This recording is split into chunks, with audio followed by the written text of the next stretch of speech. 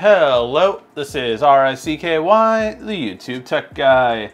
Hey guys, so today I just wanted to have a brief conversation with you about the Samsung Galaxy S20 Ultra and the Galaxy Z Flip. Overall, with these two devices, they are the ones that are going to be at about 1,400.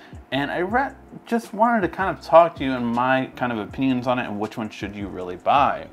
Now, it's kind of interesting with this because of the fact that with these two devices, you do spend the same amount, but you're getting really different devices.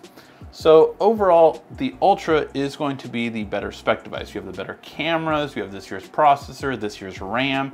Everything in terms of this device has a faster performance in terms of the speed.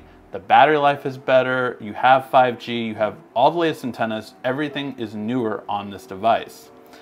However, when it comes to differences between them, you do get something on the Flip, and that is the wow factor. I think this one really has the distinguish of that wow factor because of that bendable display, and that really makes it stand out.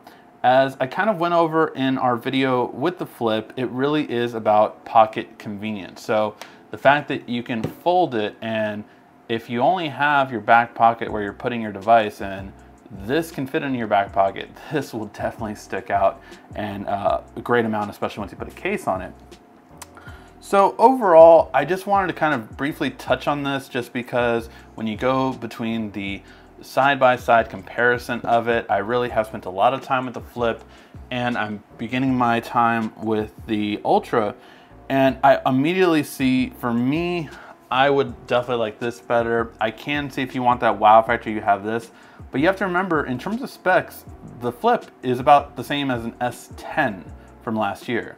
So you're getting similar cameras, actually a little bit worse, better processor, but everything else is about the same battery-wise. Everything is about the same except for that wow factor. So overall, I think if you want the latest and greatest, this is definitely going to be the better choice. However, if you are looking more for that wow factor or convenience in the pocket, that is the only reason you should get this device instead of the Ultra.